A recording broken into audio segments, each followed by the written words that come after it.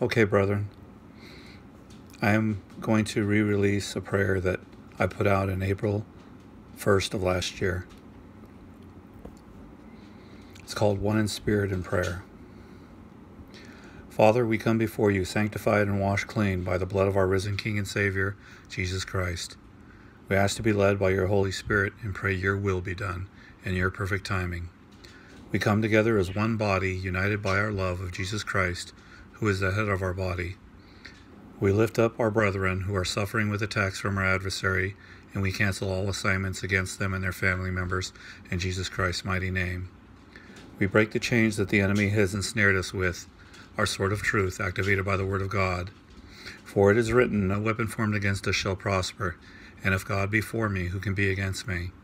Glory to God in the highest, and praise his holy name.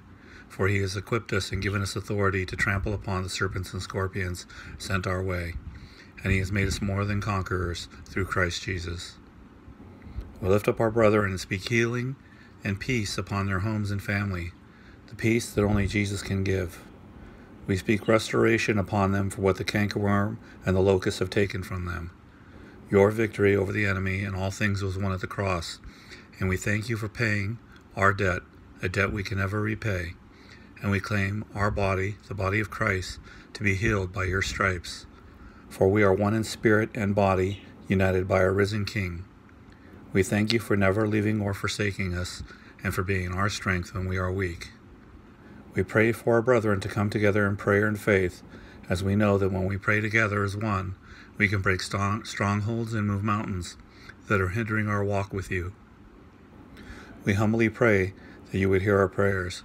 Fill us to overflowing with your everlasting water and the word of God, and imprint it upon the tablet of our hearts and mind. And may the word of God forever dwell within us, in Jesus Christ's most holy, holy, holy name. Glory to God in the highest, for he alone is worthy of praise. Trust in no man and in no woman, but put your full faith and trust in Jesus Christ, our risen King and Savior. As with every word, go into your prayer closets and seek confirmation from the Holy Spirit of God, if this be from him or not. And I pray that he would place his hedge of protection around each and every one of your homes, around your places of work and worship, around your children in their schools and their summer camps, around their babysitters, around your vehicles, and around your provisions. I pray that he places the same hedge of protection around you and your family as he did around Job and his family. In Jesus Christ's most holy, holy, holy name. God bless you all, my family. Amen.